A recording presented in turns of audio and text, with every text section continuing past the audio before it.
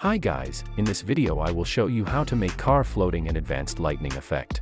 I've shared this effect on my Instagram and many of you asked me to make a tutorial. So first what we are going to do is duplicate the video and rename to clean. We have to remove the car from a background first. Make sure to toggle off background layer and we have to mask the car next. To mask you can use pen tool or Mocha AE masking tools. But I will use Roto brush. Grab a Roto brush tool and double click on clean layer. Mask the car. Selection shouldn't be perfect. Once you are done selecting the car, make sure to click on Invert Foreground. Then click on Freeze button. As the freezing is done, go back to Composition. Under the Roto brush I will set Feather to 10. Now go to Content Aware Fill tab. If you don't see it there, go to Window and enable it. Once you have enabled, copy my settings and click on Generate Fill Layer. Wait a bit and it will remove the car from a background. Once it's done and we have a clean plate, toggle on background layer and duplicate it, move it above all layers and rename to Car Only. Grab a Roto brush tool and double click on Car Only layer. This time we have to mask the car perfectly. Once you are done selecting, click on Freeze button. As the freezing is done, go back to Composition. Under the Roto brush tool add Feather, I will set it to 10. Press P on your keyboard to open position. Change position of Car Only layer a bit to make a floating effect. Add rotation now. Click on Position and Rotation stopwatch icons. Now go a few frames forward and change rotation a bit. Move rotation keyframe to the end of the layer and change position as well to create an animation of floating car. It looks cool to me. Now let's make lightning effect. Create new solid layer. Name it Lightning.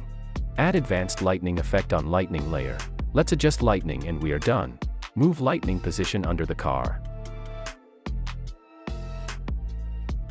Grab a rectangle tool now and draw a mask.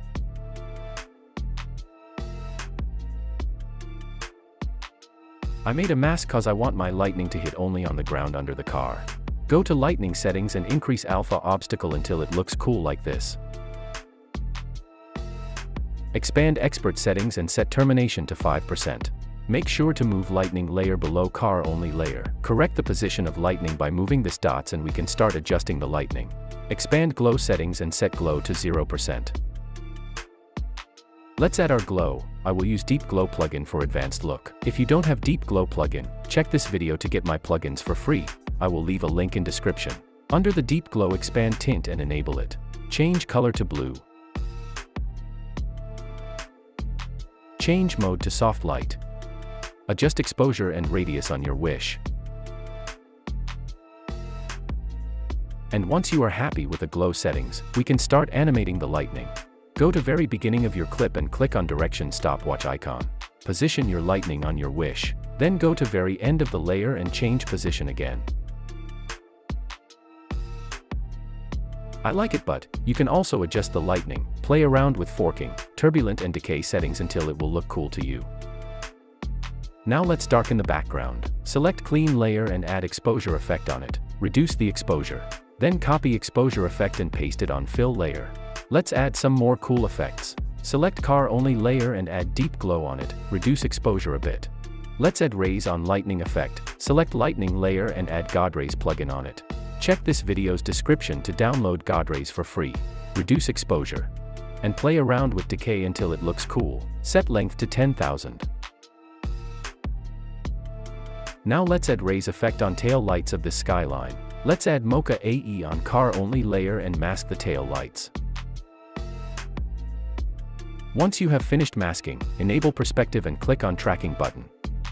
As the tracking is done, click on save button and close the Mocha AE. Under the Mocha expand matte and click on apply matte.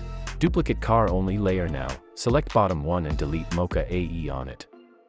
Select top one and rename to tail lights. Add Godrays plugin on tail lights layer. After adding a Godrays you may see this problem here. To fix it, delete Godrays. Then pre-compose tail lights layer and add Godrays plugin again. That's it, the issue is fixed and you can now adjust the rays on your wish. Hope this video was helpful. Thanks for watching and like the video please.